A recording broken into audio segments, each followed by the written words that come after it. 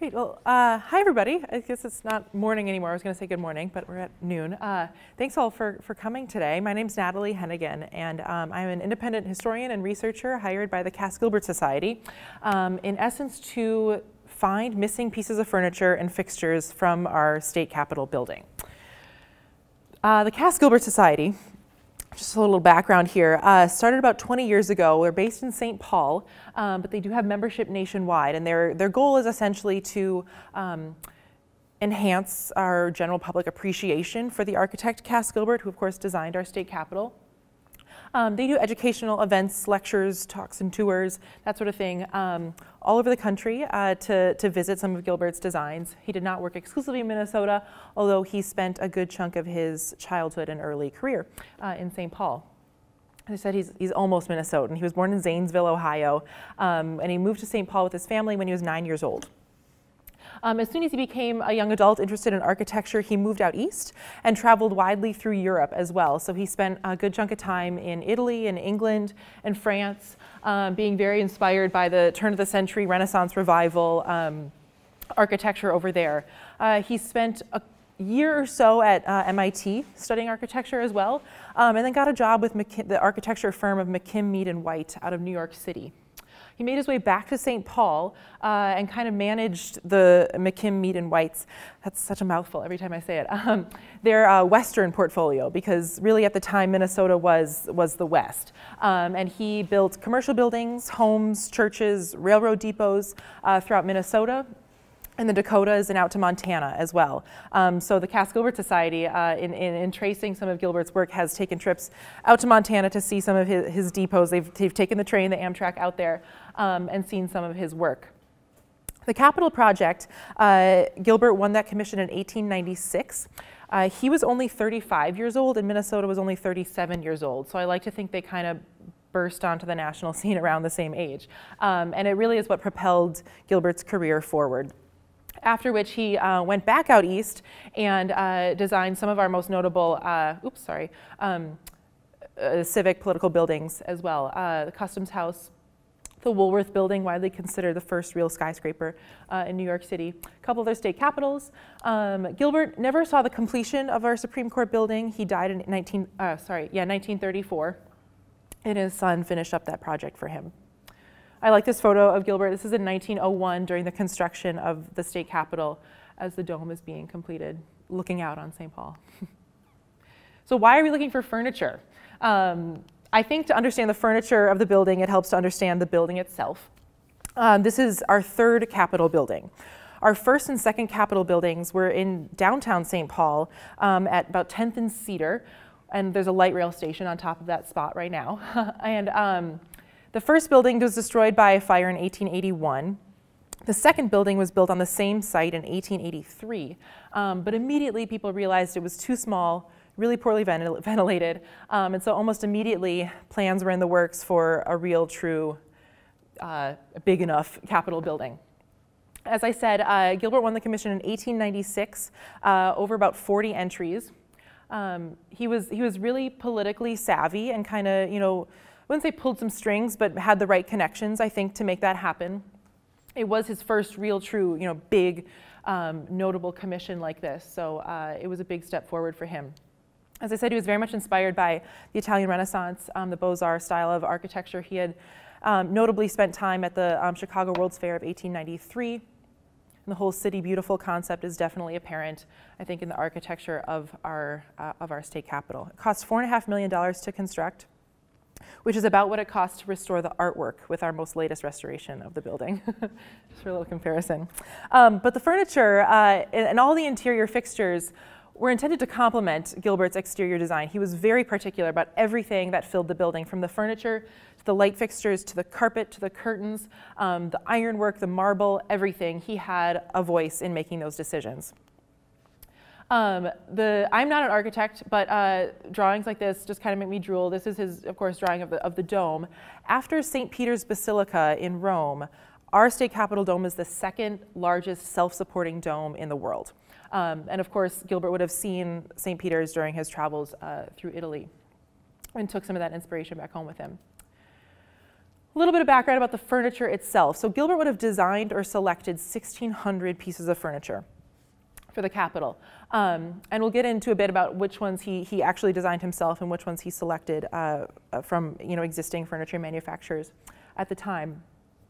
In 1969, the Minnesota Historical Society started operating the Capitol as a historic site and giving tours, and that also meant that everything inside the building became a part of the Historical Society's collection. So they numbered it, they inventoried it, and it has been used and taken care of as they would any other artifact of their collection. But it wasn't until 1989 that the first real thorough inventory of furniture happened. Up until that point, site managers in the state had done not very thorough, I guess, surveys of the furniture. They might have done just whatever existed in the House of Representatives chambers or certain offices, but that was the first time we really went through and did a thorough sweep of the furniture. And that's when they discovered that about 800 pieces of furniture remained in the building, which sounds like a lot had left, right? Almost half. In fact, we've learned that this is probably the greatest percentage of furniture retained in a capital throughout the United States. A lot of state capitals, no longer have a much larger chunk of their furniture, especially if it was built, around the same time as ours, almost 100 or about 110 years ago. Over the course of this project, I've been on the job here for about 9 months, I guess. We found almost 40 pieces of furnishings, or pieces of furniture. We have no numerical goal of what we should find. Really, it's a matter of trying to record where some things have gone, try to trace patterns too of when furniture left, where it was going, who was interested in getting it, I guess, and then telling the stories of the furniture and who owns it now, and where they've lived. And things have popped up truly all over the country. So what's the point? I've been asked this a lot, and I've been trying to grapple with this too. What's the point of finding missing pieces of furniture from the state capitol? I can come about it a couple different ways. Because Gilbert designed or selected and had such a specific view of what the furnishings should look like, I think it is important for us to get as good a sense as we can of what the building looked like in 1905. Here's a photo of the House retiring room that was taken right as the building opened. It's important, I think, to understand traditions of managing buildings like this too, and understanding when things have left and how they left. But most importantly, I think it's about telling the stories. Because the chair from the state capitol has had innumerable decisions made while sitting in it, and innumerable owners too, just during its life in the Capitol. And then once it leaves the Capitol, it's taken up a life in somebody's living room or private office, or a local county historical society, for example. And so it's been really exciting for me personally to get to know some of the people who have incorporated pieces of furniture or fixtures into their personal collection and treat it like a family heirloom, because in many cases it is. I like to think that the furniture, is kind of like a piece of the building itself, and that this project can hopefully emphasize that we all, as Minnesotans, have a connection, physical or not, to the building itself. And so I'm going to dive into some of these stories. A note real quick about the naming conventions of some of the furniture that we've found. Most of the items either have letters or numbers in front of them. So the DD swivel chair, for example, is this chair right here. I don't have documentation or any understanding of why Gilbert chose the letters and numbers he did, but I do know that letters indicated furniture that he designed himself. So he sketched this out and he designed this chair. When it comes to furniture that has a number in front of it, like the 573 chair over here, this is something that Gilbert would have selected from a furniture manufacturer at the time. So this chair, I'll show you a couple examples of this that we found, was built by a manufacturing company out of Ohio, and they would have constructed, made similar chairs like this at the time already. So the DD swivel chair, there were 191 of these originally ordered, and there were so many because these were the chairs that legislators sat in the House of Representatives and Senate chambers. This is a photo, again from 1905, right when the building opened, that was published in Western Architect. Western Architect was a popular nationwide architectural catalog magazine of sorts that would showcase the latest and greatest construction of the time. And they did this huge big spread of the Minnesota State Capitol when it opened, which was pretty unique because, like I said, Minnesota was kind of on the frontier still at that point. And for a young architect with very Eastern and European influenced styles to build this building way out west was a pretty big deal. I heard, this is kind of a tangent, but I heard a story about one of the murals that Gilbert commissioned for the Capitol, and he commissioned it from a New York artist, and so it was on display in New York before it was shipped out to St. Paul and installed here. And somebody commented to the artist that, oh, this is beautiful, it's a shame it's going out to Minnesota where nobody will see it. I thought it was funny because obviously we made our mark soon enough. Anyway, so the D.D. swivel chair, 191 of these. By the time that inventory happened in the late 80s, over half of them had disappeared. And this is for one big reason, and it's the same reason that a lot of stuff has disappeared. It's that the attitude in the 1970s was throw it away and start over. And in 1970, the House of Representatives went through a huge redecoration. They got rid of all the chairs. They covered the desks with Formica. They installed some really great red carpet. And they offered up to legislators who were in office at the time the option to buy their chair. And I think they could buy it for about $10 or $15. As you can imagine, lots of people took them up on this offer. Here's an image of the Senate chairs. For some reason, were able to stay. So those are still the originals. Here's the Senate in 1905 in their chairs.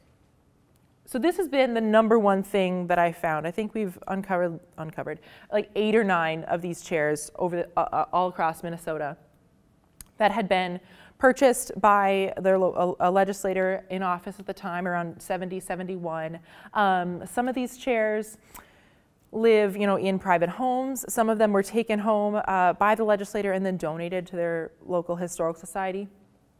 This one, for example, was L.J. Lee's chair, and he was a legislator from Clearwater County, just west of Bemidji. So he then donated his chair to the Historical Society. Yesterday I was at the Nobles County Historical Society, and they have a chair that their local legislator, John Olson, had sat in and purchased and then donated along with his desk, actually. The desk itself was an addition to the Capitol in the 30s, and so it wasn't an original Gilbert design, but still was from the Capitol, and also just as disposable, I guess. They were getting rid of a bunch of them. Here's an image of a senator here in his D.D. swivel chair in 1911. So a lot of folks, like I said, have come to me saying, I have this chair from the Capitol. My father or grandfather was a legislator and bought it. And this is a list, not the complete list, I guess, of representatives who had taken their chairs home. This is a nice image of post-renovation. I wish I had a color version of the photo, because like I said, the carpet is just like screaming red. From 1973. The funny thing about the chairs is that they were replaced with nearly identical chairs. The one caveat was that the new chairs had 5 legs instead of 4. And I heard from more than one person that the 4-leg chairs were a little too unstable for some politicians who might get a little too comfortable, lean a little too far back, and actually topple out of their chair. So this was, a daughter of a legislator told me that this was a source of humor, I guess, regularly pre-1970. Unfortunately, they're not afforded that anymore. But anyway, so almost identical chairs now are in the House of Representatives. Yeah, and so we found 7. I think we came across one recently in the last couple of weeks, so I need to update it to 8. But I was at an estate sale a couple of weeks ago in Edina, just west of Minneapolis, where a widow of a legislator was selling her husband's chair, her D.D. swivel chair. Any guesses what it sold for? I had no idea what it was $300. And it was actually, which I was actually surprised by, because surprised how much it was, because the leather was kind of torn, it needed some work, but it was purchased by a woman about my age who works at the state capitol now, and she's a tour guide there. So she thought it was pretty cool to take home a piece of her workplace history. Next chair we'll talk about is the 1087 chair. So again, with the number, one of those that Gilbert would have purchased and selected from a furniture manufacturer and not designed himself. What's that? Yeah. If there's 80 of them left, where are they? I mean, how do they use them in the Capitol? Sure. So most of those are still in the Senate because the Senate chambers still have the originals. Yeah. Yep. So two 1087 chairs live in the Folsom House, which is a Minnesota Historical Society historic site in Taylor's Falls, so right on the St. Croix River. And it's this beautiful house up on the hill in the Angel Hill district with lots of colonial-looking houses like this. Two of these chairs are in the dining room of the Folsom House. And Folsom, W.C. Folsom, was a local lumber baron and state politician. He died in 1900, but this was his house. The Folsom family left most of their furniture in the house, but took some of it with them, so that when the Minnesota Historical Society acquired the building and began operating it as a historic site in the 60s, they needed some furniture to fill it out. So there's no documentation of this, but site managers are pretty sure that because at the time, Capitol furniture was part of the Historical Society's collections already, that site managers or interpreters might have just shuffled some chairs from the Capitol, from St. Paul, over to the Folsom House to fill out the dining room. At first, so you'll notice it's kind of hard to see, but it says State of Minnesota and a number on it. So clearly state property at some point. Initially, site managers thought, oh, maybe this was a gift to Folsom. He was a state senator, he worked at the Capitol, maybe it was a gift when he retired or something like that. Later on, people realized that these were from the 1905 Capitol. Folsom had died by then. When he was a senator, he worked in one of those, or first or second state capitol. He never even saw these chairs. So the thinking now is that this was a site management decision to move some stuff from collections over to Taylor's Falls. So these chairs have been recovered. They would have been leather seats. Most of the furniture was oak with leather covers. So they've been recovered with some floral fabric now. A note about the markings.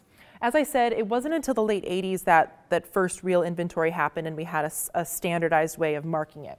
But prior to that, some furniture would have been printed with State of Minnesota and one of these inventory numbers. And that might have happened in the 60s. Other furniture might have had these brass tags on it, which was probably one of the first ways of marking and inventorying the furniture. That probably happened in the 20s or 30s. Not all furniture has one or both of these. Some of them have both, some of them have none.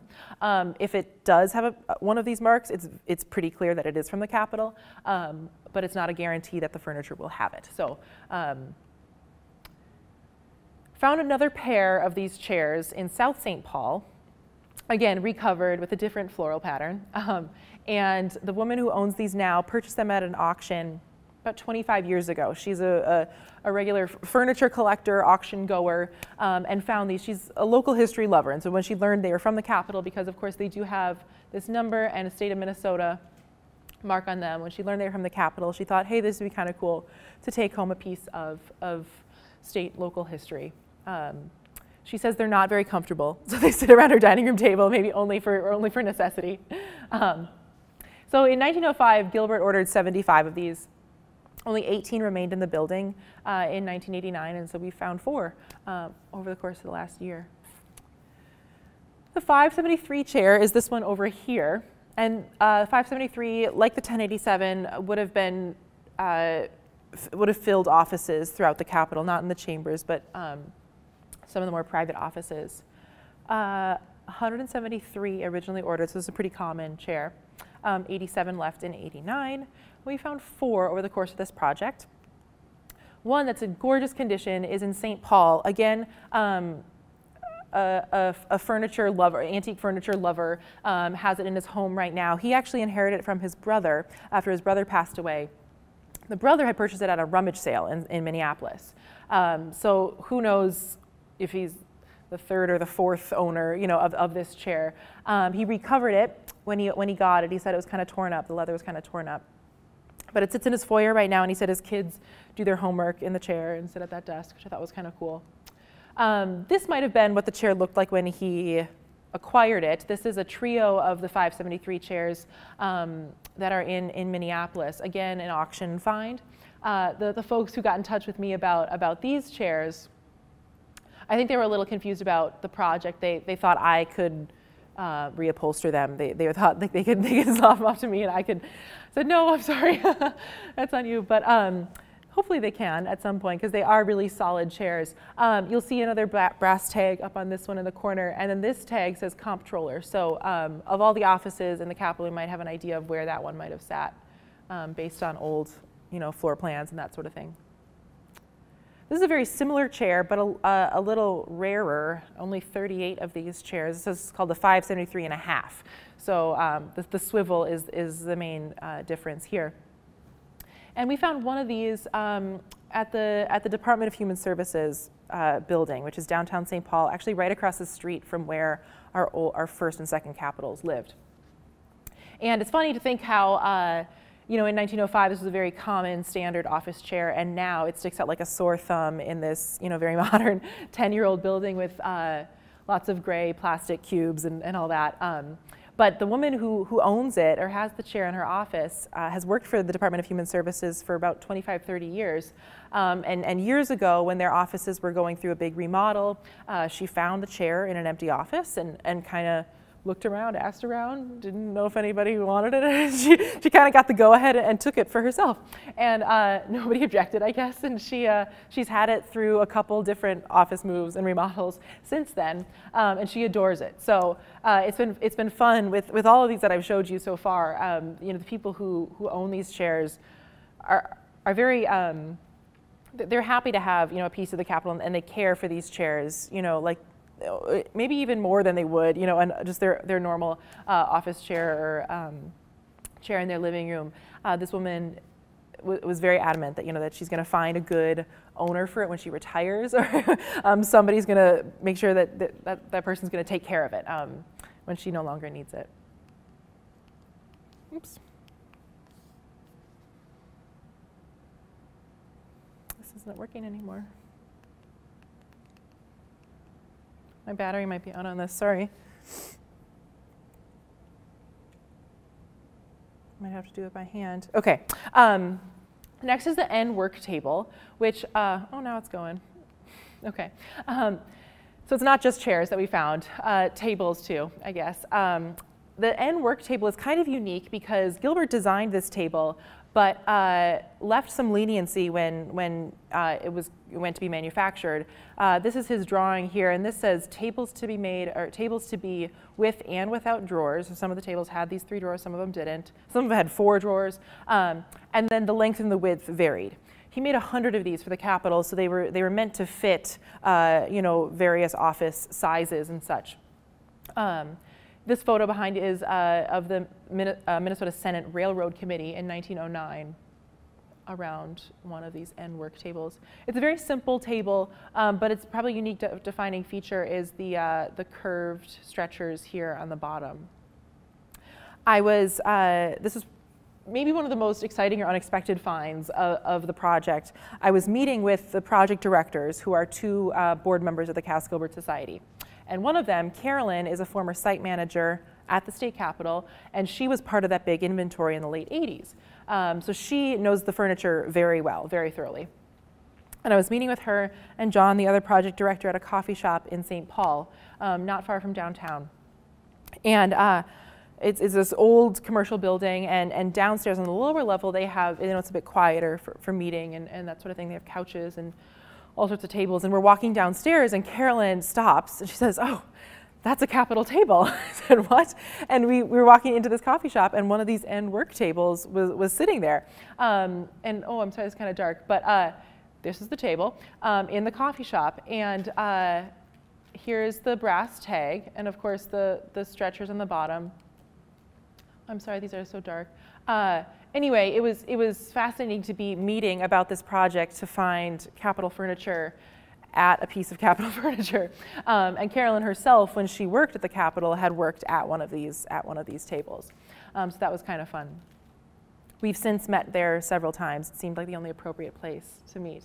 The owner of the coffee shop, the reason she had it in the first place, she opened the coffee shop about 6 years ago and had searched estate sales and antique stores to find furniture to fill the coffee shop. And she's a long time St. Paul resident, and she found this table at an estate sale in Cathedral Hill near her home in St. Paul. And so she was excited to find it locally. I haven't figured out if the house where she found it was maybe the home of a former legislator or not.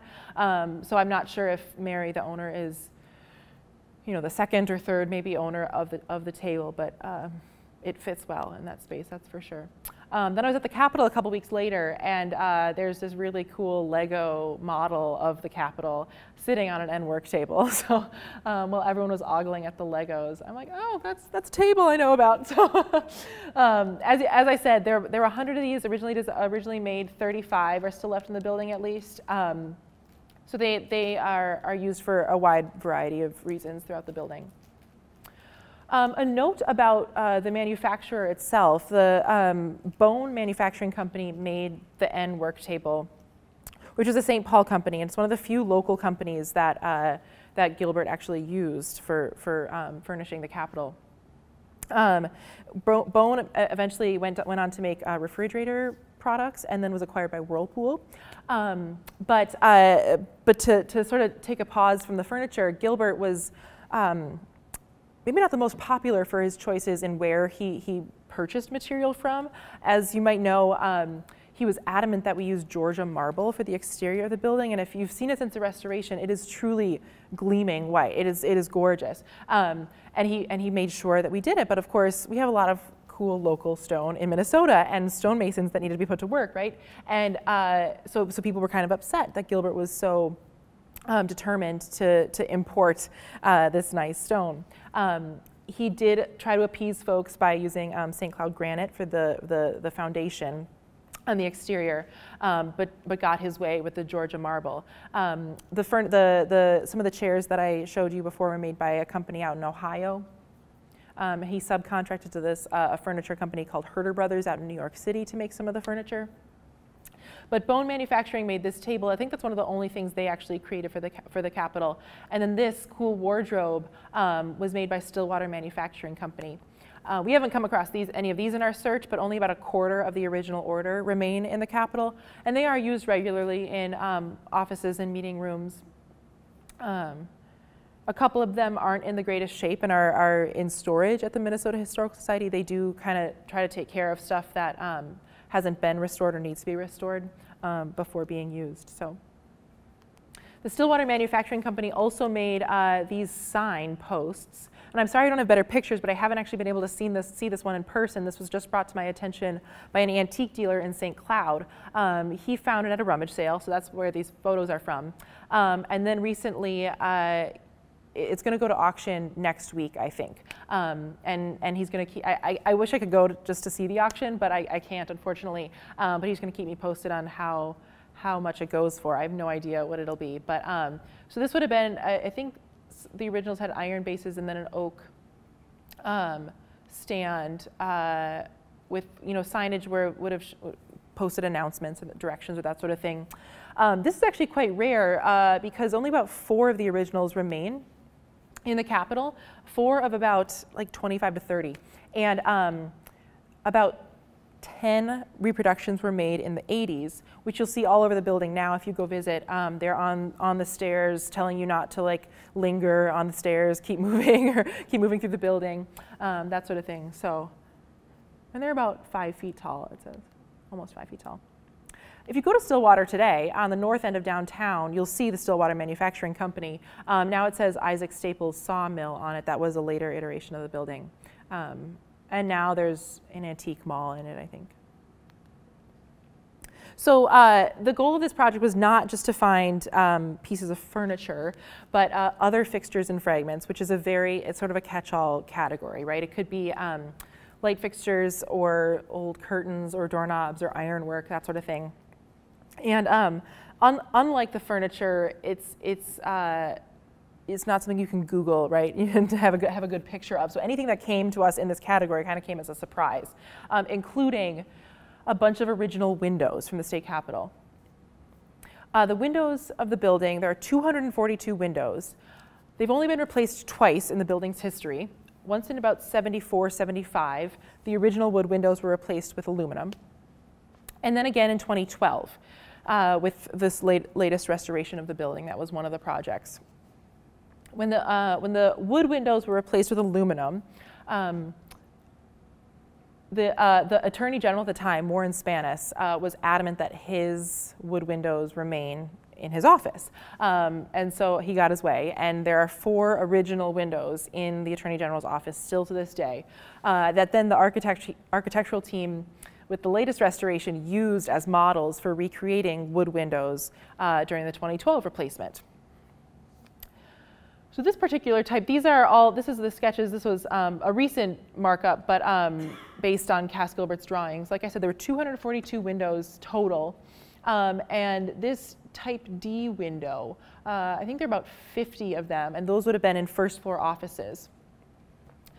About 24 of the type D windows actually live on a farm in Stanchfield, Minnesota right now, which is about an hour north of St. Paul. I was contacted by a woman who lives on this property, and she said that her uncle John was part of the crew that replaced the windows in the 70s. And when he was on the job, he learned that all the windows were going to be thrown out. And he said, well, can I take some home? Nobody cared, and so he did. And he loaded up his truck with some windows and brought them back to their barn. Since then, I'm fairly confident most of them have just been sitting in the barn since then. But his niece, who then moved to the property, it's been family land for a long time, she found these windows, and when doing some remodeling work in the farmhouse, actually installed 4 of these windows, huge windows in the farmhouse. And so this is kind of dark, but it's a huge window, so it's hard to avoid the light. She's an artist and a collector, and so had a lot of plants and things everywhere. But this is one of the windows in her house. It's like 5 feet wide, and so she has these huge picture windows essentially all over her farmhouse. I got to go visit her and see these. Then she took me up the road to her parents' property, about a half mile down the road, and when they built this garden shed of sorts, they also installed some of the windows, just took some out of the barn and put them in here. As you can see, this would have been the top sash with the curved glass there, which I thought was kind of cool, kind of a neat way to reuse. As I said, they've returned to wood windows in the building now. But if you go and you see, even from the exterior, you can see in the Attorney General's office, they look kind of different still. They're not quite the same. But another avenue we've gone down unexpectedly for this project is to find some of the original work of Daniel Chester French. He was a sculptor at the turn of the century, perhaps most famous, of course, for Abraham Lincoln, the seated figure of the president in the Lincoln Memorial. Daniel Chester French lived and worked out of the Boston area, and his home and studio called Chesterwood is now a historic site and a library and archive for all of his work. He worked regularly with Cass Gilbert on a couple projects, including the state capitol. They were actually also working on the U.S. Customs House at the same time. French would design sculptures that often graced a lot of civic buildings. And so the Capitol, of course, is no exception. He designed this quadriga, the sort of gilded chariot and 4 horses that sits right at the base of the dome. He also designed 6 virtues, which are these figures, kind of hard to see, but below the quadriga there. The 6 virtues are 6 human figures representing the virtues integrity, courage, bounty, truth, prudence, and something else that'll come to me, I promise. And so there are two male figures and 4 female figures. The 2 male figures are integrity and courage, naturally, and the other 4 are women. And so the thing about these models is that French, from Boston, would have created half-size plaster models. Half-size means about 5 feet, because these things are about 10 feet tall. And shipped them out to St. Paul, and then local sculptors would carve the actual full-size sculptures out of marble. The ones that exist on the building today were actually reproductions made in the 70s, once the originals had deteriorated. So anyway, the original plaster models are quite interesting because they're French's original creation, right? And as you can see here, here he is, obviously with not a full-size version of Lincoln. So we found, we're trying to find, where these might have gone. We learned for a while that a couple of them lived locally in St. Paul. They were in art galleries and then ended up being sold out east or to other galleries. So we thought it might be interesting to see where some of these went. And this is Truth here, and she lives at the Art Institute in Chicago. And this is Wisdom, and Wisdom lives at the Boston Athenaeum. These two, it's kind of interesting. It feels like these virtues have lived their lives in pairs almost. Truth and Wisdom were donated to the St. Paul Institute of Arts and Science in about 1912 by an architect who was an assistant of Gilbert. So we presume maybe that they were Gilbert gave them to this architect, who then passed them along, so they could be maybe on display more for the public at the Institute of Arts and Science, which no longer exists. Then they moved to the Minnesota Museum of American Art, and then they moved to a private gallery in St. Paul. From there, they dispersed and were sold. And they are now in permanent collections at the Art Institute and Boston Athenaeum, respectively, and have been on display,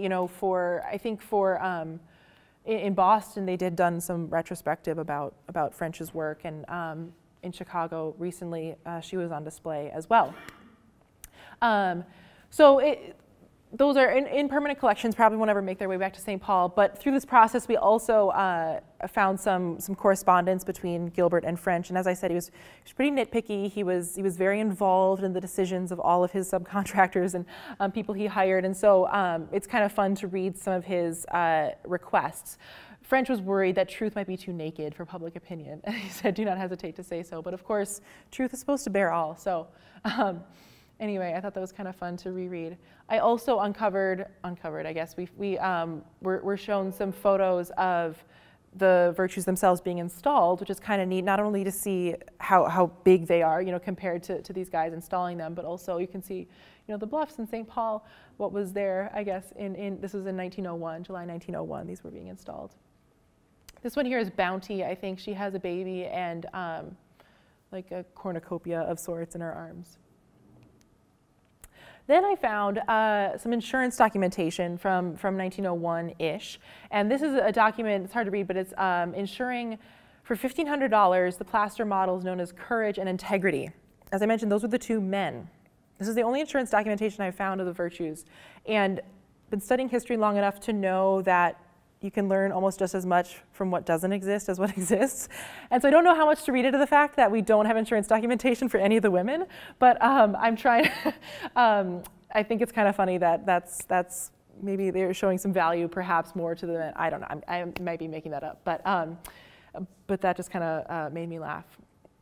Maybe they were coming in waves into St. Paul, and so they had to do it separately. I'm not sure. So we'll see what else we can track down. It would be neat, of course, to find models of the quadriga itself, which is so notable. And now with the restoration, it's been regilded, and you can see it for miles practically. It really shines.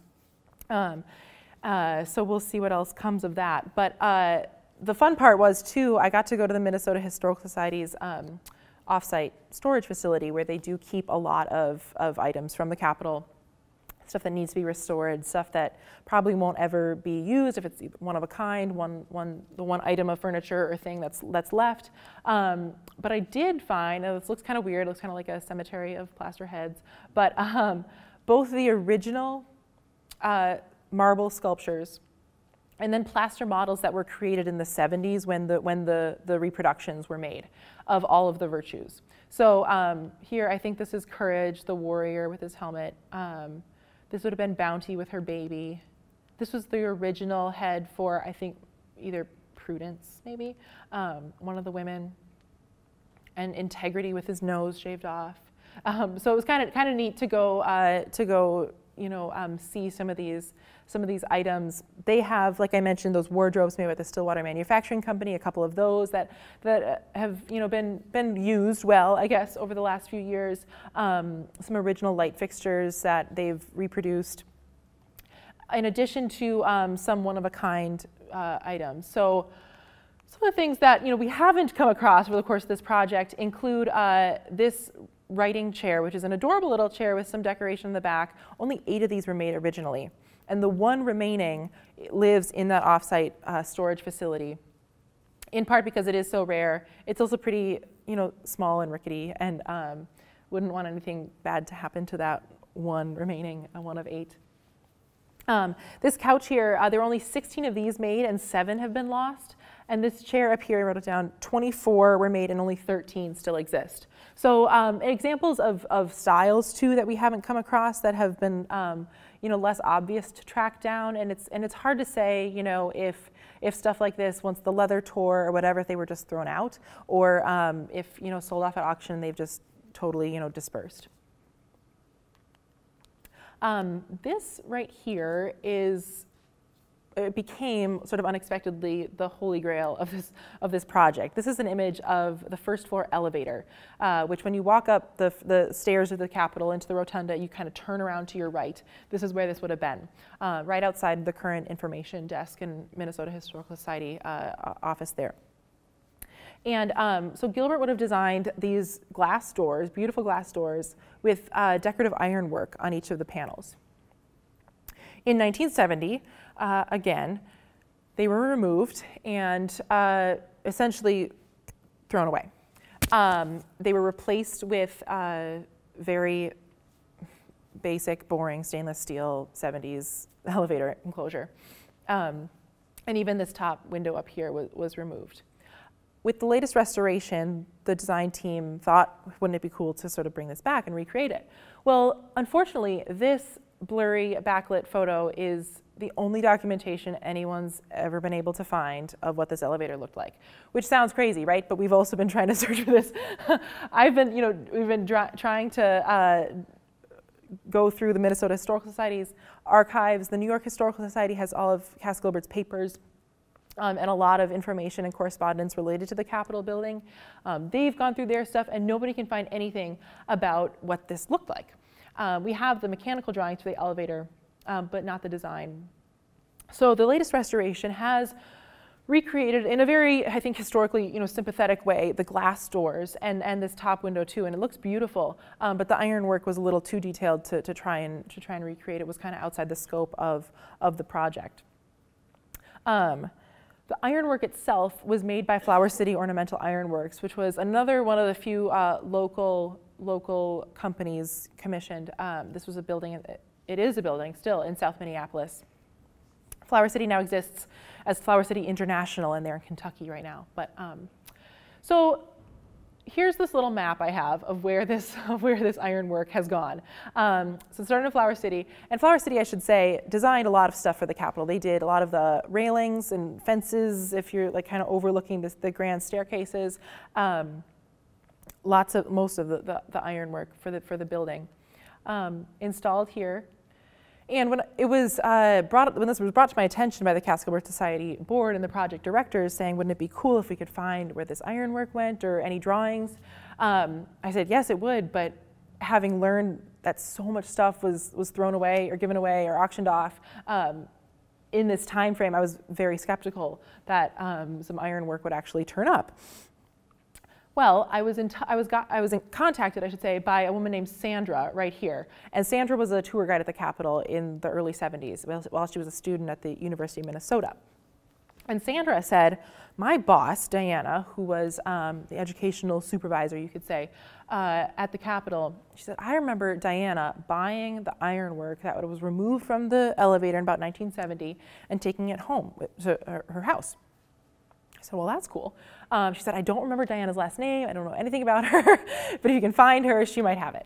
I was able to find Diana through records at the Historical Society and the Capitol because she was on staff there. Got in touch with her. Turns out she and her husband, this is a map of Wayzata, a western suburb of Minneapolis. She and her husband, Tom, had this ironwork, this decorative ironwork, which I still had a hard time visualizing what it even looked like, right? They took it home and had it in their house as decoration, I guess, only for a couple years. When they were moving to a new house after having a couple of kids, they sold off the ironwork to a man named Wells, who owned a clothing store called Anthony's. Anthony's was a boutique men's clothing store in Bloomington, so south of the cities, in this groovy A-frame building here that had been like a bar and a music club, and then it was the clothing store, and then it was an antique mall, and now it's a Walmart. Not in that building. It's been torn down, of course, but there's a Walmart there. So he had then this ironwork in the shop, in his store, for use as like a display thing, you know, for ties or hats or something like that. I spoke with him, and he's, you know, long retired, of course, and couldn't recall, you know, how much he purchased for, exactly what it looked like, but he remembered them being, the ironwork being several panels, maybe about a foot wide each. And you remember them having lady slippers, so the state of Minnesota flower on them, which makes sense because throughout the building there's a lot of Minnesota-specific, you know, decoration or references, you could say. And other ironwork along the railings too has some lady slippers on it, so that makes sense.